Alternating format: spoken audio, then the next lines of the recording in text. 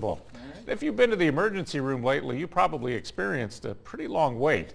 Doctors tell us many of the patients they are treating in the ER do not have life-threatening emergencies, and that is what's contributing to the backlog.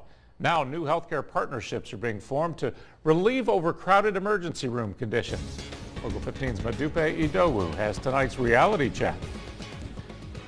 So we're the busiest emergency room in Mobile County. On average, Providence Hospital's emergency department treats about 4,200 patients a month. And at the end of the 2013 fiscal year, Providence Hospital provided $3.7 million in services to poorer patients and to the uninsured. As an emergency department, we have an obligation to treat everybody that presents. And if they are in an emergent situation, then we treat regardless of ability to pay. Yet some patients are using the 24/7 ER as primary care, which can drive up costs, especially for those who are still without coverage. Nationwide, generally accepted numbers are the urgent care cost is 1/7 of what an emergency department is. So if you have no insurance, the cost is 1/7.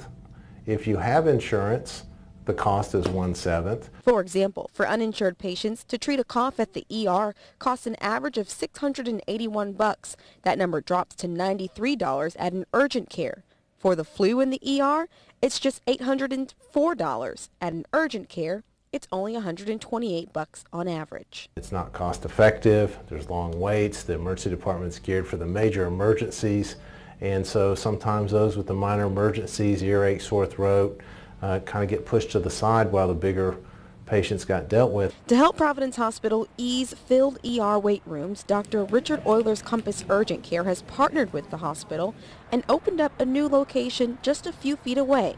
Non-emergency patients will be steered here. So people are already coming here for health care, and so adding that urgent care component really filled a void that we felt was not being met at this specific location. It's open after hours and on weekends. The office can do blood tests, EKGs, checks, x-rays, and other services, just as the ER. According to Project Publica, the average time patients wait to see a doctor at an emergency room in Alabama is 30 minutes. That number doubles at Providence Hospital. The average wait is an hour. With this new partnership, there's hope those wait times will soon come down.